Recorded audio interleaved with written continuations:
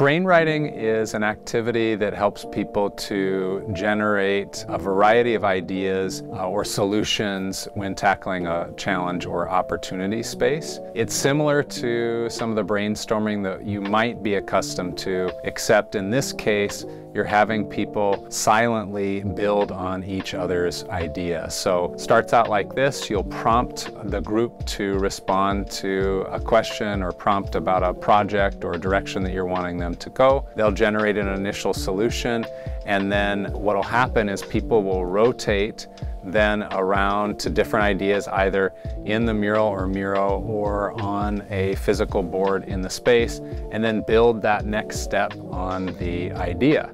After they've generated that next step, then they'll rotate and generate another step on the next idea. So you have people cross-pollinating ideas and ultimately building the different blocks of directions that folks will go. And by the end, once people have rotated completely around, what solution they started with now has been built on by every other person in the room. And you've got this great variety and diversity of thoughts, ideas, and solutions that are out there that then you can use as a group to dig into and say, what do we like best and what do we want to move forward with? Some variations to think about, certainly using different colored pens. The creator of the idea, the basic starting point could be in one color and the additions could be in another. Also really important to let people know that they're not critiquing the idea, they're adding on to the idea. That's really important, because what we don't want is folks to get their idea back and it has a bunch of like,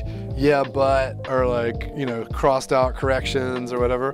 So it's really about how can we help them think of other ways to build onto it, to make it better, to improve it. Another variation is called brain walking. Usually with brain writing, we have people pass the papers around you, so you kind of stay put and a new idea is coming to you each round. Maybe if it's a big group, maybe just the folks at your table are rotating pages around your table. In the case of brain walking, our table maybe generates something together, and then we go off to another table and we look at what they've created on the wall. So it's like looking at their science fair project and going, oh, wouldn't it be cool if we added some, I don't know, Tabasco sauce to this or whatever. It can be really fun to mix it up, whether they're being mobile and going to another group, or whether or not it's something that's a little more insular to the team and getting passed around.